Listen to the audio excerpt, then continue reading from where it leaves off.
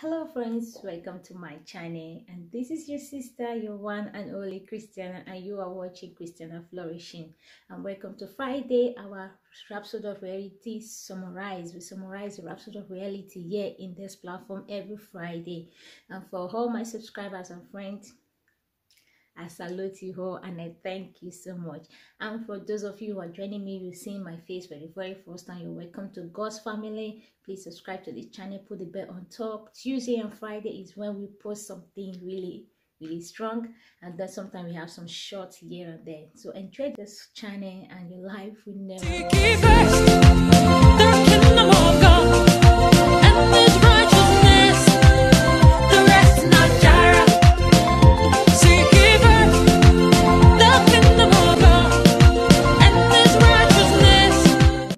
it says, money is an illumination. It says in the book of Luke chapter 12 verse 15, and he said unto them, take heed and beware of covetousness, for a man's life consists not of the abundance of things which he possesses. I often say that money is an illumination that exists only in the mind of the poor. There is no such thing as money in the description and in the direction in the world. When God made this world, there was no such thing as money. Money evolved with time, with what happened in the world today. Many now better understand money is a game of number. Hallelujah. What God expects is that you live in champion. That is, He made you. Fear nothing in this world and refuse to be intimidated. That is the gospel. Prosperity is beyond money. The presence and absence of money doesn't change your state or condition your spiritual, and therefore it shouldn't change your testimony for God. If, for example, you require something and your money isn't enough for it, that doesn't mean you can't have it. You can get it free. That is a life of prosperity I'm talking about. God never say, except you have money, nothing will have yours. Whether it said, penny, all things are yours. In 1 Corinthians chapter 3 verse 21, it says all things are ours. Even though your money could not get it, but just believe in God that you have it. Hallelujah.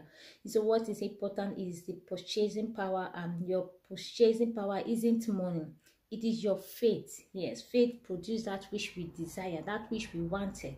Believe that you have be free from the power of intimidation of money. Hallelujah. Because money have put a lot of people down. I want this, I want it because of money. So say to yourself, you are free from the power of intimidation. Blessed be God. His divine power has given me all things that pertain to life and godliness through the knowledge of Him that called me to glory and virtues. I am free from the power and the intimidation of money. I walk in victory, in absolutely prosperity, bringing forth from within all that I require in success, in Jesus' name. Amen. Okay, friends, welcome to Tuesday, the 25th. It says, endless joy. The book of Romans chapter 14 verse 17. For the kingdom of God is not meat and drink, but righteousness, peace, and joy in the Holy Ghost. According to the scripture, there is a relationship between joy and the Holy Ghost. Wow. Romans 15:13 says, now the God of hope fill you with all joy and peace in believing, that you may abide in hope through the power of the Holy Ghost.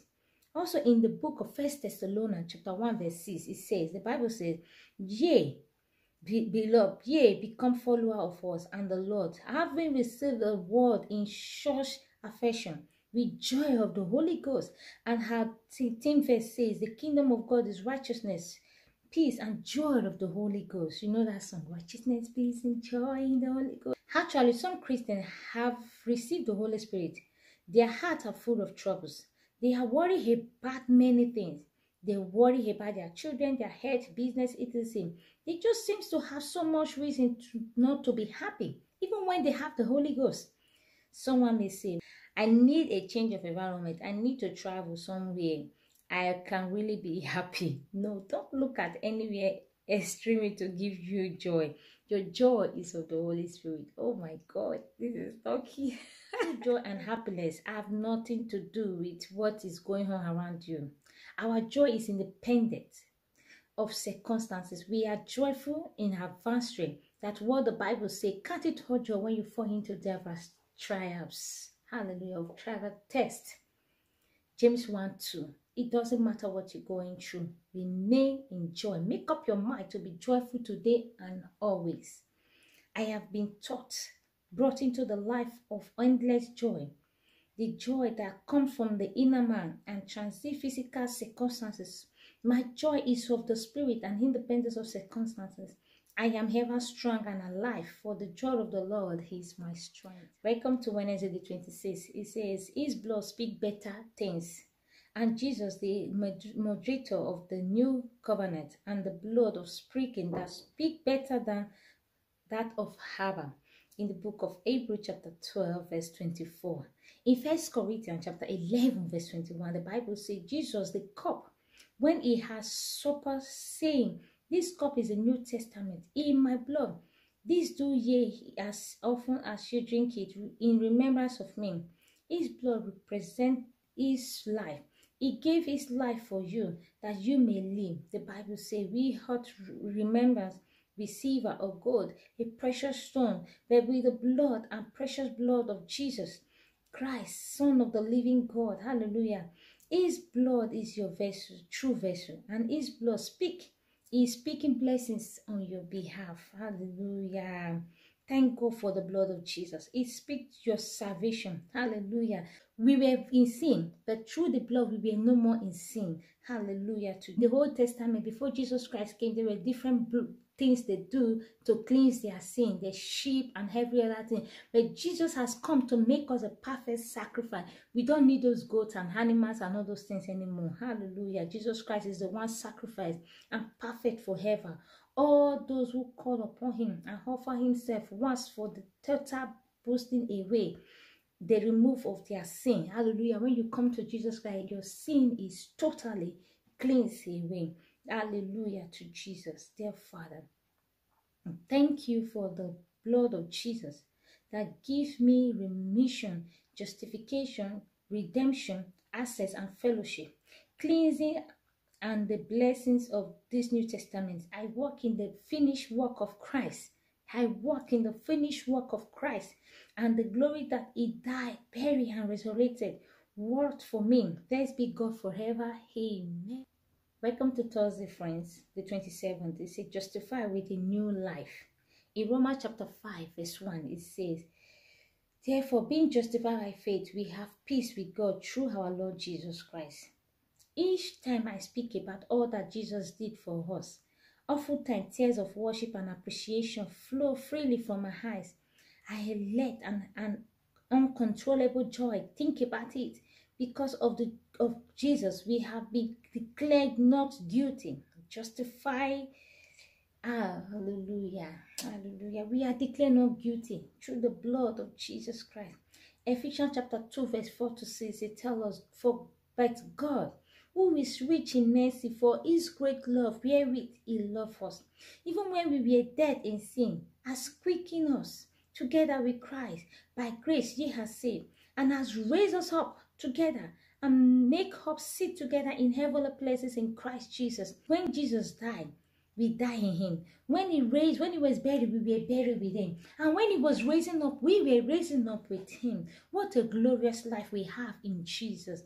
We were in him, in death, in burial and resurrection. In Romans 4 verse 24 to 25 say, that for ye ought to walk but for us also to whom it shall be imputed. But we believe in him that raised up Jesus, our Lord, from the dead. Him were delivered of our offense and was risen again for our justification.